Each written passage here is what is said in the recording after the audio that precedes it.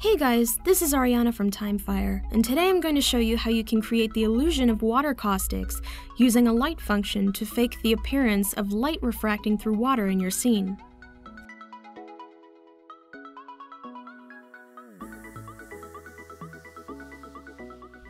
The first thing you'll need to do is create a texture to use in the material. There are several ways to do this, but I chose to use Substance Designer. Here you can see I've brought in a plasma generator and set the distance parameter to 8. You can change this to whatever you like. I inverted the image and then put it through a levels node.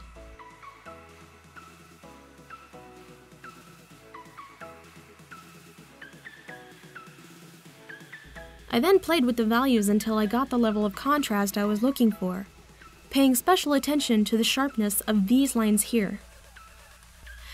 After exporting the image from Designer, we'll need to create the material we're going to use for the light function.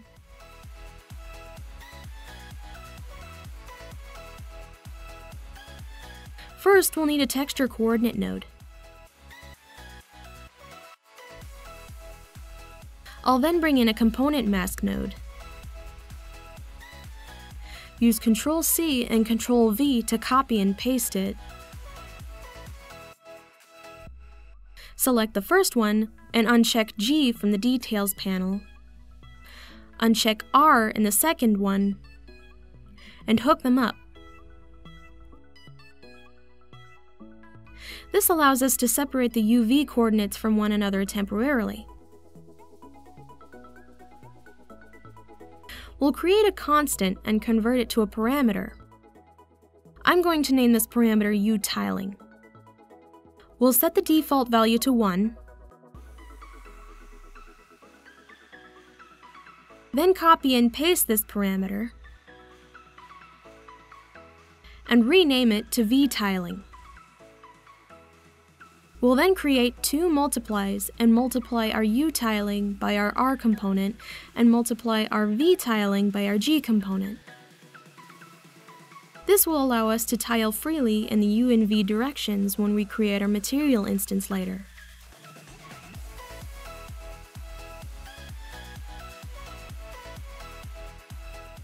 Right-click in the graph and search for the Append Vector node, and pipe our two multiplies into it. Next, we'll need to bring in a panner. Then, with it still selected, we'll change the speed x parameter to 0.05. We'll copy and paste it, and on the second one, we'll set the speed x back to 0 and speed y to 0.05. We'll pipe the append into the coordinate input of the first panner. For the second panner, we'll multiply the append result by 0.8 before plugging it into the coordinate input. This will vary the size of the image slightly to prevent overlapping when the two images are being panned.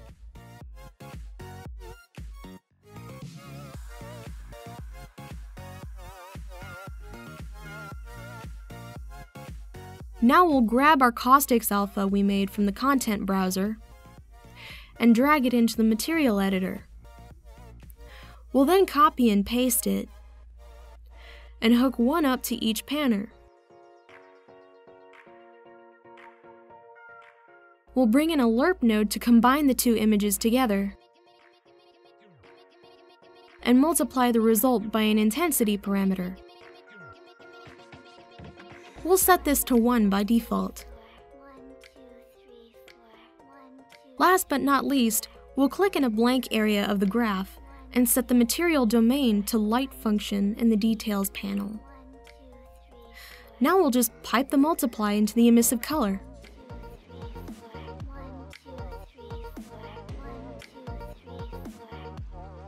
Here, I've just opened a new default level and brought in a spotlight.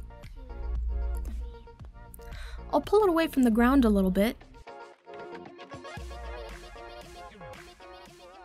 Scroll down in the Details panel until I find the Light Function section, and select the Water Caustics material instance that I made from the material that we just built. Now we'll scroll up and increase the light's intensity to exaggerate the effect. We can also change the color of this light.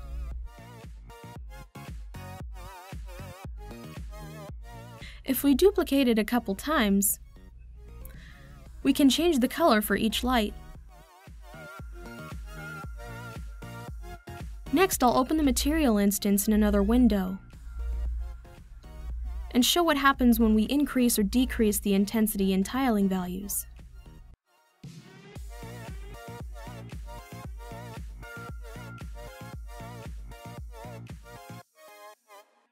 I'll move up the first light a little further and scale the inner and outer cone angles to see how the light changes. Light functions can also be applied to point lights and directional lights, so I'll select the light source in the level outliner and apply the effect there as well, and change the color and intensity on this light also.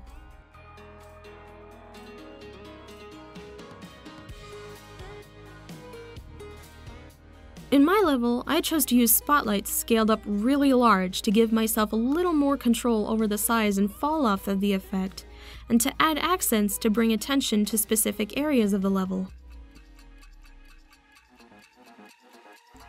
Here's what it looks like.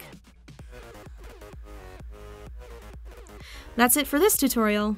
Be sure to like this video and subscribe to our channel for more videos like it. And as always, thanks for watching.